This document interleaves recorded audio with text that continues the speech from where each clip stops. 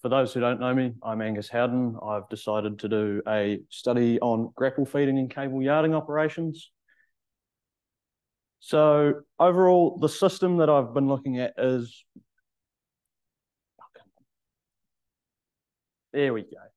So extraction is done via cable yarder. Both swing and tower yarders were looked at across 4 crews, using either mechanical or motorized grapples, such as the Falcon Claw shown in that image, or just general mechanical grapples.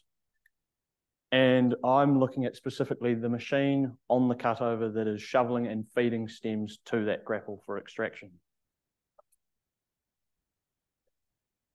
This, I have a short video of what the system actually looks like in practice. This is a site down in Geraldine, and they were harvesting radiata that was about 36 years old and shoveling to their grapple with winch assist. And so, yeah, the operator would shovel the stems from those large bunches that you can see in the background from him, and then would pass it effectively to that Falcon Claw, which then would then extract the stem up to the skid by a Medill 171. And these were 3.5 ton average piece size trees. So that's why you're only seeing one stem being shoveled at a time. And another thing of note, yeah, the operator would sometimes grab the tree for a second time to help the yarder pull the wood up. So my study took 43 hours of actual time study time across 4 crews, one in Oamaru, one in Geraldine, one in Golden Downs, one Nelson area, and Pigeon Valley, also in the Nelson area.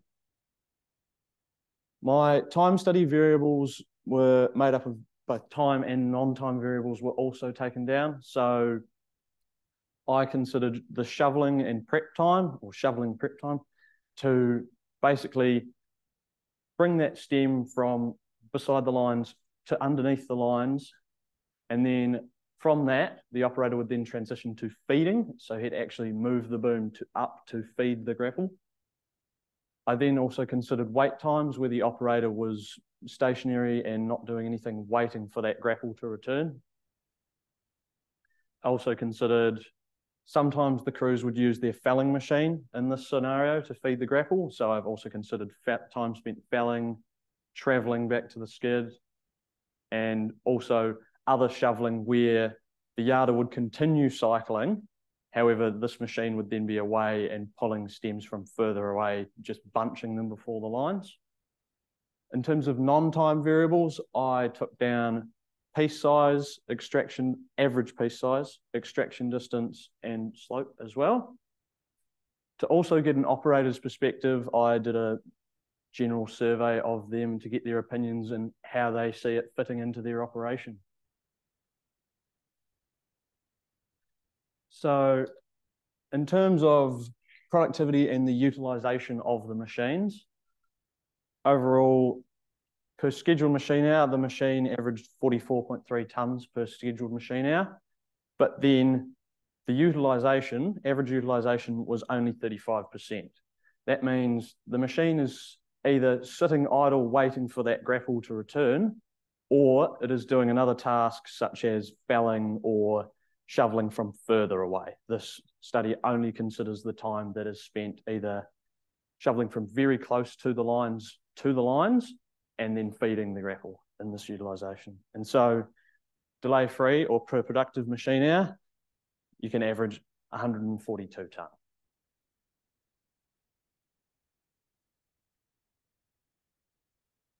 In terms of the factors that I saw influencing productivity, site layout actually became a big factor. So on the left, you can see this crew shoveled stems from where they were felled, and that actually took far longer than the photo on the right, which you can see in the background has a large number of trees or stems bunched right next to the lines. And so his utilization in that scenario was really low, because he could grab one tree, put it down, and then all he'd have to do was wait until the grapple came, and then he'd feed the grapple. So that's definitely a big influence on productivity. extraction distance. As the machine got further away from the landing, surprise, surprise, the wait time would increase, and thus the cycle time overall would increase and productivity would decrease. And also piece size. While feeding the grapple definitely helps with smaller piece sizes, as you can bunch stems more easily and feed 3 or 4 stems for small piece sizes to the grapple, that still takes time. And so, for example, again, the one on the right, averaging 3.5 ton piece size. The one on the left, averaging, I believe, 1.3 ton. And so it was definitely easier for the guys working in 3.5 ton piece size to shovel more efficiently because they're not trying to bunch those stems. My operator survey, I got to all 4 operators in all the crews I went to. They've found it really useful for back faces and on or over ridges that they wouldn't be able to get deflection into otherwise. It's just really handy for them to access areas that they wouldn't be able to otherwise. They also really like the increased safety that no one's outside a machine on the cutover. They don't have to use breaker outs. One crew that I talked to used breaker outs for 4 hours in the last 3 years. So it's pretty much made that not an issue for them at all. In terms of limits of the system, they're limited by slope, 30 degrees without a winch assist, or 45 degrees with a winch assist in terms of average slope, and extraction distance, so skyline extraction distance or winch assist rope as well. But even then, they wouldn't try and push to that maximum extraction distance because of the general complications, and they perceived that productivity would decrease at those big extraction distances. The crews really liked the reduced environmental impact that they perceived from using the system. So they liked it because they could then shovel heads to the grapple, any breakage that they could then extract, and they could remain productive while doing that because they could bunch those heads into, some loads were like 6 heads. And so that keeps your productivity going, instead of, if that system wasn't there, the yarder operator would then have to pick up these heads one by one. And some crews also perceived reduced roading and landing construction because they can get into areas that they otherwise wouldn't be able to get into. It means that they don't need to have other pads or other skids in other areas, and that's what they've perceived as well. Future opportunities for the system with the recent changes to the NESCF now.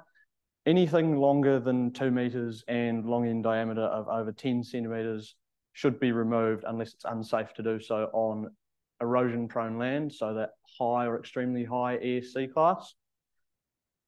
And this system, I think, will really help in that scenario because you can easily bunch those heads and bunch that small wood, but remain productive because you can bunch them.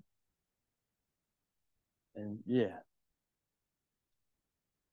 Overall, it was productive in a variety of situations, from down in 0.5 ton piece size right the way up to 3.5 ton. The operators that were using it generally really liked it, just because it meant that they were safe, and then reduced environmental aspect of it was really good to them.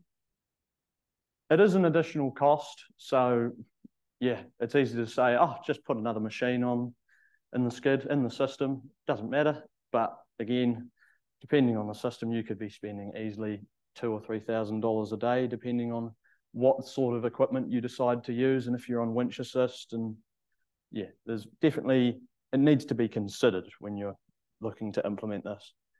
And in terms of, there's possibility for increased future use, especially for those crews that want to remain productive but also do a really good job environmentally with the new NESCF regulations. Yeah, overall, thank you very much.